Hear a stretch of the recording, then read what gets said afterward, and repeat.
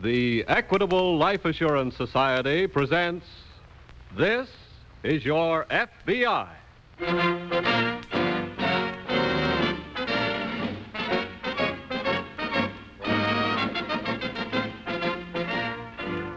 This is Your FBI, an official broadcast from the files of the Federal Bureau of Investigation, presented as a public service by the Equitable Life Assurance Society of the United States and the Equitable Society's representative in your community.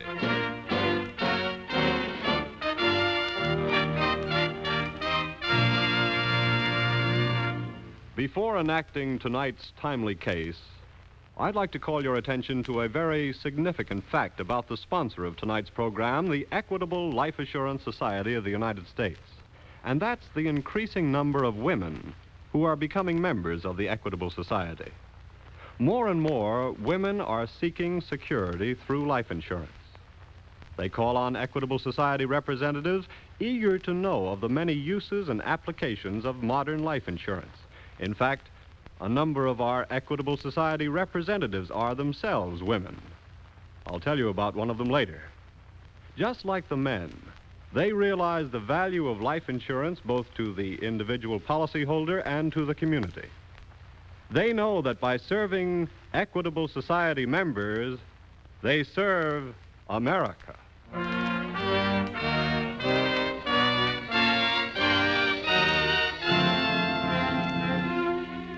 Tonight's FBI file, the Bogus War Bride.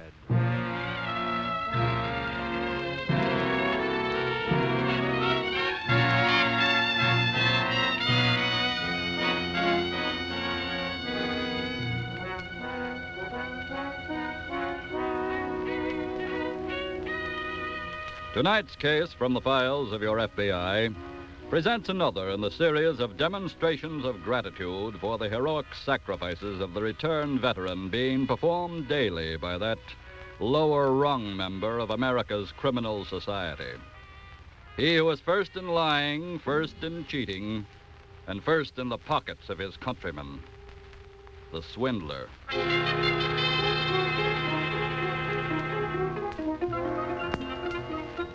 In a certain bar off Times Square, which became a favored oasis of GIs during the war, two of the last three vacant stools have been quickly spotted by the deliriously happy couple just coming in the door. Well, here we are, baby. Bartender, give us a couple of champagne cocktails. Okay. We got a lot of celebrating to do tonight, huh, Betty? Rather. Oh, listen to that. Rather what? Rather be here than any sport on earth, that's what. Oh, you kill me with those quick comebacks, baby. You know, that's what got me into this mess to start with. Now, just what do you mean by that, George? That night in Piccadilly when I asked you to marry me, you came back with yes so quick I didn't have a chance to change me bloomin' mind. Well, if that's the way you feel about it, I'll get right back on the boat and go home. Would you really, baby? I say, what a jolly big lawyer I am, what? Here's your drinks, mister. Oh, thanks. Here, baby. Go. Here's to the Queen Mary for bringing me Princess Betty. Here's to you, love. Congratulations, chum. Huh? Congratulations. Oh, thanks, pal. My bride's still stuck over there. Oh? May take another 6 months. Oh, so, what a pity. Yeah, it's tough. Anyway, let me join in drinking to your reunion. Thanks, it's awfully nice of you. Yeah. Well, here's to you. Here's hoping you and your missus beat that 6-month rap. Rather. You know, confidentially, pal, my wife here would still be stuck over there, too, if I hadn't run onto a way to do a little finagling. George, What's the matter? you want us to get arrested on our first night? What do you mean, get arrested? We're talking about how we worked it, that's why. Oh, look, baby, the soldier here's one of us. Well, you can't tell who else might be listening. Well, there's no police in here. Just because you don't see any brass buttons is no sign. Okay. Look, I don't know how you worked it to get your wife over, but I'd sure like to know. Well, I guess you can tell from the way Betty's putting the clamps on me that it's kind of a down-under proposition, if you know what I mean. Anything that will get my wife over here is all right with me. After all, she's got a right to be here, hasn't she? Come on. Let's all move over to that empty booth in the corner. Okay. Come on, baby. Righto. Excuse me, mister. Slide in, sugar. Surely. Now, look, pal. Yeah? Maybe I better tell you first how much this deal cost me. How much? 500 smackers. $500? Can't you raise it? I guess I can. No, these guys work fast. Well, I'll have the dough tomorrow. That fast enough? Yeah, I guess so. Okay. What's the proposition? Is it all right with you if I tell him, Betty? After all, I gotta help a buddy, you know. Go ahead. Okay. If you can raise $500 tomorrow, you can get your wife over here in 2 or 3 weeks, just like I did. Really? Sure. And here's how it works.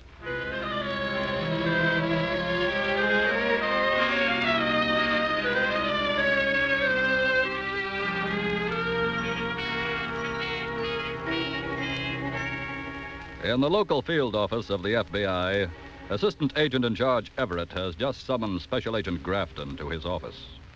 You sent for me, Mr. Everett? Yes, Grafton. I just got a special teletype from Director Hoover.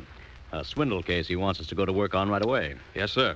It's a fake passport racket being worked against returned veterans whose foreign brides are still over there. Oh? Due to the tremendous backlog of applications for passports and other necessary papers, it may be several months before some of the wives can get over here. I know. So the racketeer spots a veteran whose wife is way down the list and sells him a fake American passport to send to his wife. Mm-hmm. Have we got any lead? 2 of these fake passports were picked up in London yesterday when 2 brides presented them for inspection. I see. They're being rushed to us by airmail. But in the meantime, here are the names and addresses of the 2 husbands here in the city. Aren't they liable to arrest on a conspiracy charge? Technically, yes.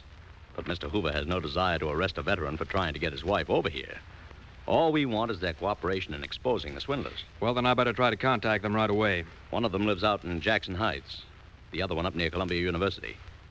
Here are the addresses. Okay. See if you can get a good description of who sold them the passports and how and where they were contacted. Right.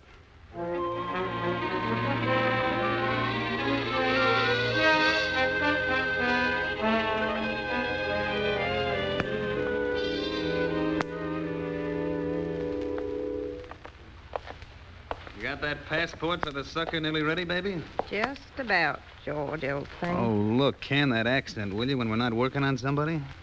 Okay, sugar.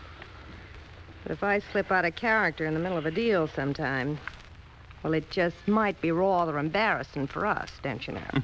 You and your British understatements. Look, George, you better get some more of this kind of paper from the station or we're about out. Never mind. We'll get some more when we get to the West Coast. Yeah, but we only got enough left for... What did you say? I said we'll get some more paper on the West Coast. What do you mean, West Coast? That's where we're going. How come? Look, baby, we've been sprinkling these phony passports around here like confetti. And making lots of nice dough, too. I know. And the way to keep the dough is to change scenery before we get caught.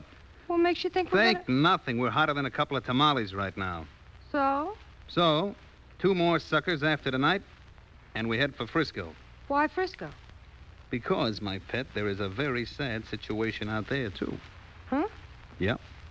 There's a lot of poor GIs out there with wives way out in Australia. Oh, of course, of course. And I must do something for me bloomin' sisters down under, what?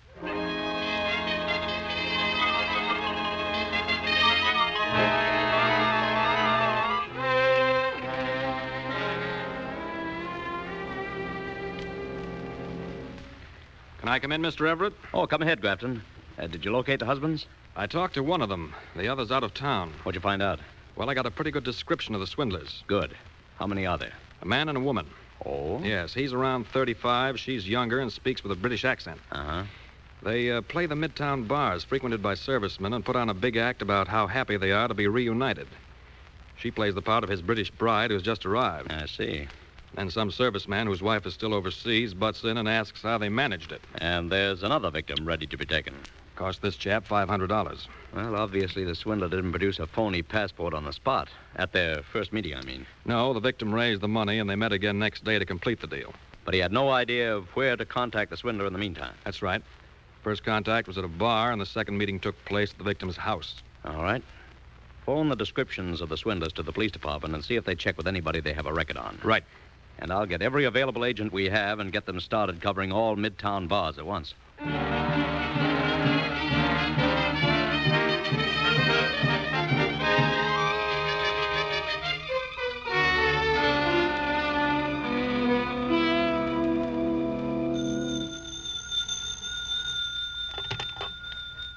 Hello? Hiya, pal. This is George. Oh, hello there. Everything set? I talked to the guys, and they didn't want to do business. What? They wanted to lay off for a while. Afraid they might be getting hot. Yeah, but look, I already raised the $500. They can't back out on me. I gotta get my wife over here. Okay, you're going to get her here. Yeah, but you just said... Keep your shirt on, will you? You're in. I don't get it. Look, I'm not letting a buddy down. I talked the guys into making a deal for you. Yeah? They're just scared to deliver any more in person to new customers, you see? Oh. So I promised I'd deliver yours for them and collect the dough for them. Then you've got it. Sure. Have you got the 500 with you? Yeah? Where'll I meet you? At that same bar? No, we better make it somewhere more private. I don't want to get caught either, you know. I'd have a tough time proving I'm not mixed up in this business. Sure, I know. I'll meet you wherever you say. Okay, how about your place? Swell. 36 Cherry Lane. It's down in the village. Basement apartment. Okay. Be there in 20 minutes.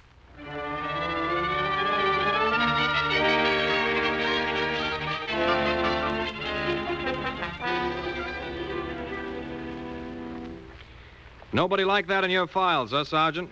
Okay, well, thanks a lot anyway. Police headquarters hasn't got anything on them, McGraffin? No. Then I'll teletype the descriptions to Washington to see if identification has got anything that checks. Okay. You better hop out and cover a few midtown bars yourself for a while. Right. Take the area between Broadway and 8th Avenue from 46 to 49th. I've got the rest covered. Want me to call in case something breaks? Yeah. And I hope there's a break before another victim loses $500, too.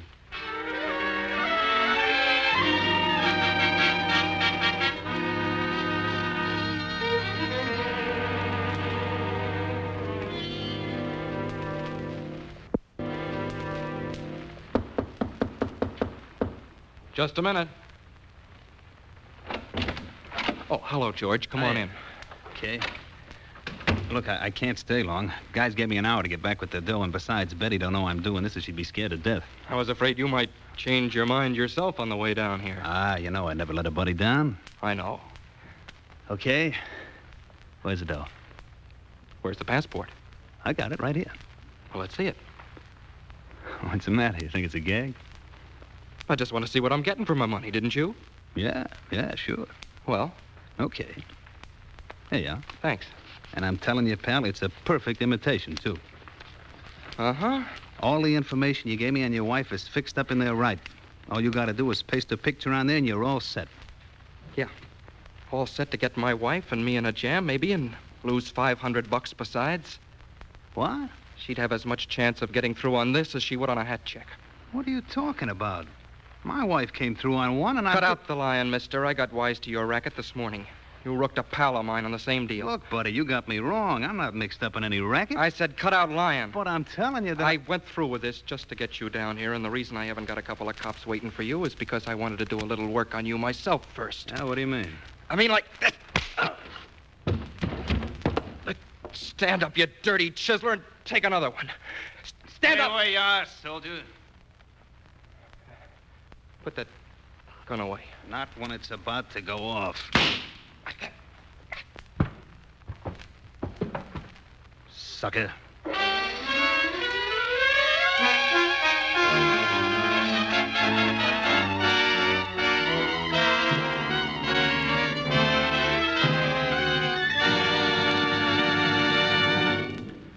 Some of the most important people in the American business world are women. While waiting for tonight's FBI file to reopen, let me tell you about one who works for our sponsor, the Equitable Life Assurance Society. This week at the Equitable Society, I met one of America's outstanding businesswomen.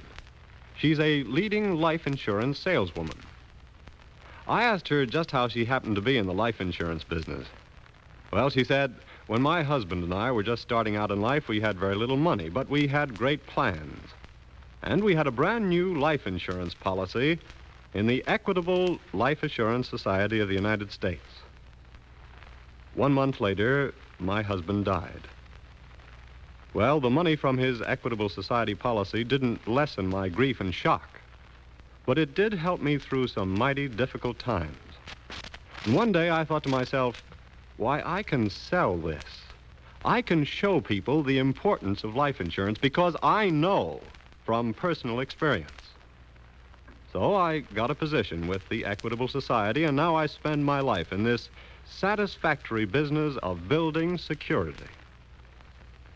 Well, having talked with her, I understand why 30% of all Equitable Life Assurance Society policies are currently being bought by women. Professional women, business women, women whose career is a home. Women everywhere are seeking the protection and security that comes with a policy in the Equitable Life Assurance Society of the United States. Yes, women, too, know that this week and every week for more than 86 years, the Equitable Life Assurance Society has been building security for you, your home, and your country. And now back to the FBI file, the Bogus War Bride.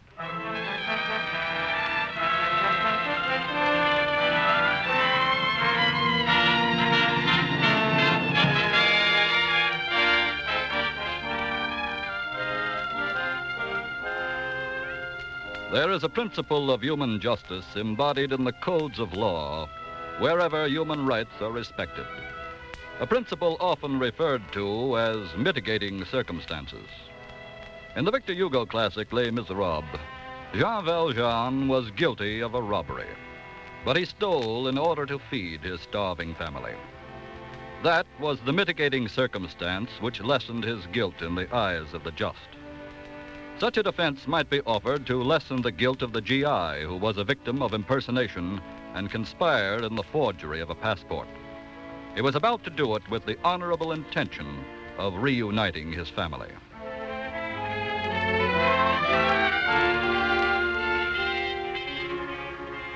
In the office of the FBI, Assistant Agent in Charge Everett is just finishing a telephone conversation as Special Agent Grafton enters the office. Yes? Yes, all right, and thanks a lot, Inspector. We'll have an agent over there right away. Grafton. What's up? That was Inspector Riley of the Homicide Squad. Oh? An ex-serviceman was shot and seriously wounded a little while ago in his village apartment. I see.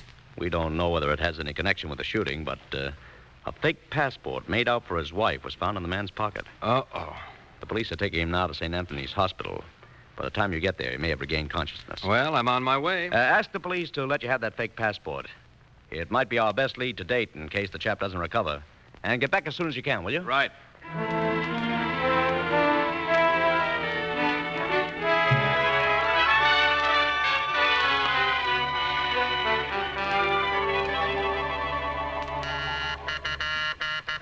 Yeah? Who is it? Me, George. Oh? Get your stuff together quick, baby. We gotta scram. Why? What's all the excitement? I had to let the sucker have it. You did what? Somebody put him wise. He was waiting for me with both fists. George, you mean you... You think I'm going to stand there and let him work on me? You stupid fool, you. Look, baby, don't stand here gabbing. I killed the guy. Don't you understand? Well, if you're sure you killed him, that's not so bad. What do you mean? Well, they'll have a tough time tying it in with you. George, you had sense enough to bring it back with you, didn't you? What? Don't tell me you left that fake passport down there. Yeah, I did. Oh, brother! Oh, stop your beefing, will you? We gotta get out of here. Not me. Huh? We're a lot better off staying right here. How do you figure that? Well, if somebody put them wise to us, they can also put the cops wise to what we look like. Okay, but we... They'll be watching every train, bus, and airline for us. All right, you stay here, baby, but I'm getting out. Wait a minute! They catch you, I fall too. Yeah, but we... No dice, George. You're sticking right here with me. You understand? Okay. Now, sit down, genius. Give me the whole story.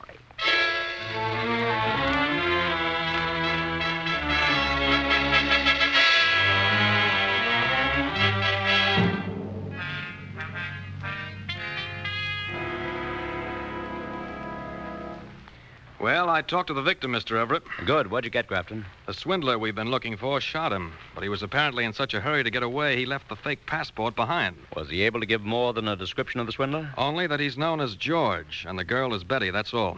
I see. The fingerprints of both of them are probably on this fake passport. We'll put it through for a check right away. And we ought to have another lead in the kind of paper they used in making them up. Right. Shall I take a sample of it and start checking stationers to see who handles it and who's been buying it? Yes, you start the ball rolling on that while I cover on all train, bus, and air terminals. Right. And then we'll... Hey, wait a minute. Yeah? Well, we'll watch the travel terminals anyway. They're probably taking the smarter course of staying under right here. In that case, it's up to us to smoke them out. And I think I've got an idea that'll do just that.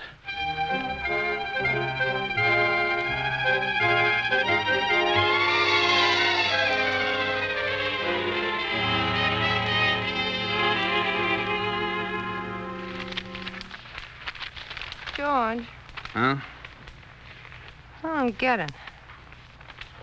There's not a thing in the morning paper about your little stunt last night. You ought to hire a press agent. Never mind the wisecracks, will you? Oh, for heaven's sake, relax. You've been jumping up and down like a sewing machine all morning. I've got a right to be jumpy, haven't I? You don't hear my knees knocking, do you? I don't like it there not being anything in the paper about it.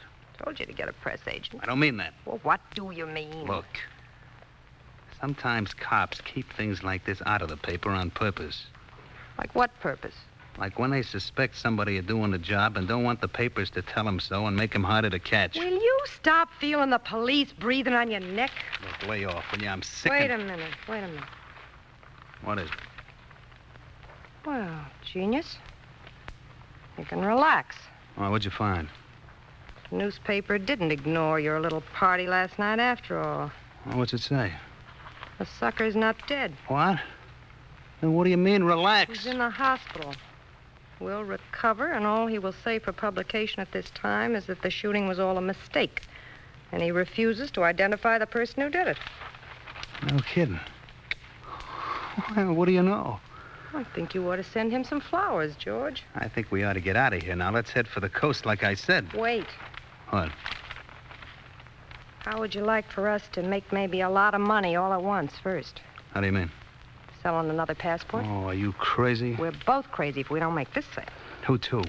According to the paper here, the rich and social Richard Adams, ex-GI, is having all manner of trouble getting his bloomin' British broad over here, don't you know? Yeah? Yeah. And he's crying about it from the plush depths of his penthouse apartment. And here's the address. Hey. I'll make up a book for him right away. You trade it to Mr. Adams for $5,000, and we'll be off for Frisco.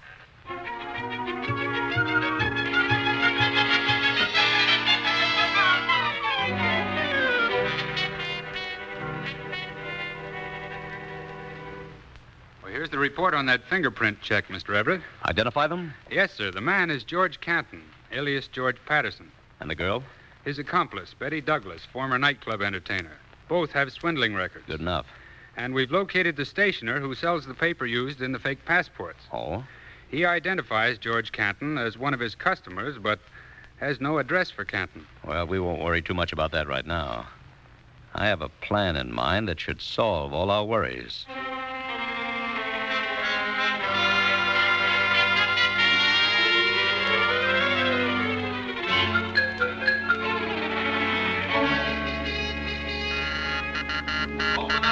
Okay.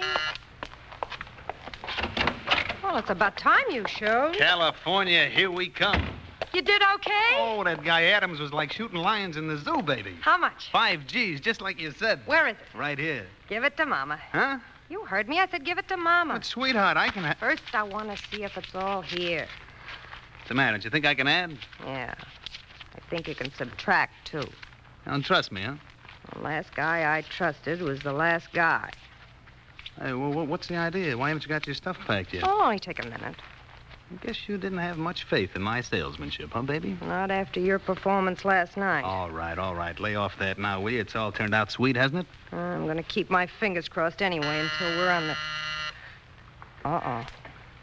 Keep quiet. It's too late for that. Whoever it is must have heard us talking. Okay. You go to the door and throw it open. I'll be ready with a blast. You think... Go on. Do what I tell you. Hello there. Well, Mr. Adams. That's right. And your butler, too. What's the idea? If you had brought the young lady with you, we wouldn't have had to follow you here. What do you mean? I mean, miss, that we're really special agents of the FBI. What? I'll take that gun.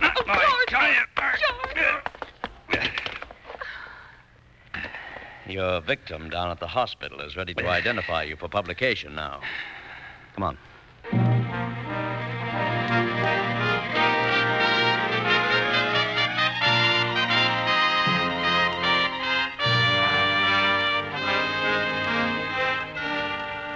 For forging and counterfeiting a government document, the passport swindlers are now serving full term in a federal penitentiary. After he has paid his debt to the United States government, the man called George must still stand trial on a charge of assault with intent to commit murder in New York State.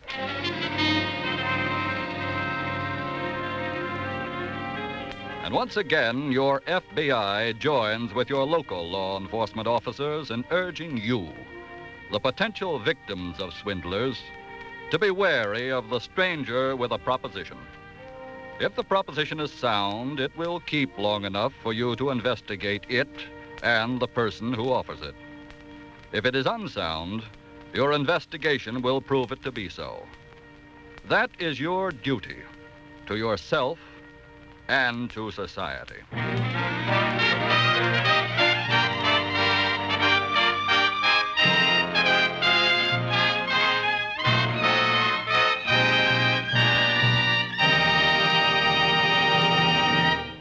Next week, another exciting adventure story from the files of your FBI. We'll tell you about it in just a moment. As you listen to tonight's radio program, you must have realized why you look to your FBI for national security. Trained men such as these FBI agents are the best safeguard you can have. And you can depend upon the Equitable Life Assurance Society of the United States for the financial security of life insurance for the same reasons. Able, trained men and women, experts in preserving homes, in keeping children in school, making old age comfortable. The Equitable Society representative in your community, the name Equitable Society is in your telephone book, is skilled in all phases of life insurance security and experienced in its application to your particular problems. He, yes, and she, specialize in building security for you, your home, and your country.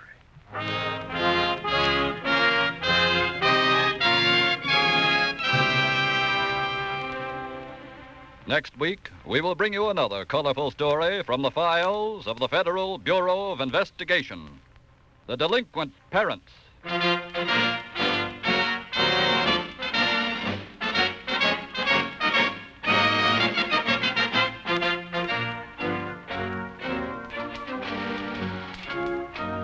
The incidents used in tonight's Equitable Life Assurance Society's broadcast are adapted from the files of the Federal Bureau of Investigation.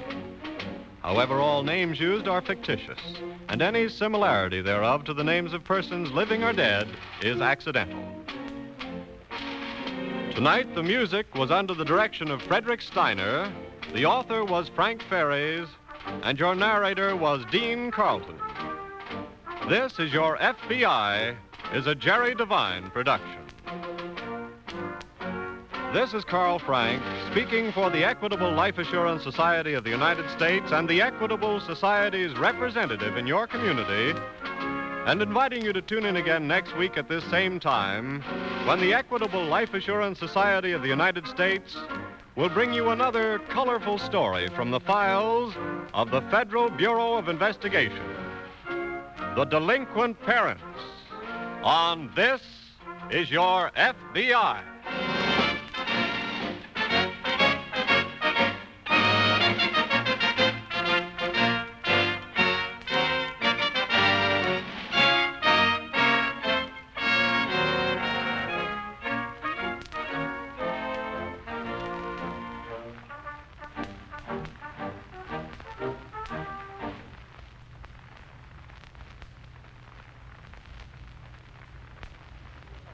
This is ABC, the American Broadcasting Company.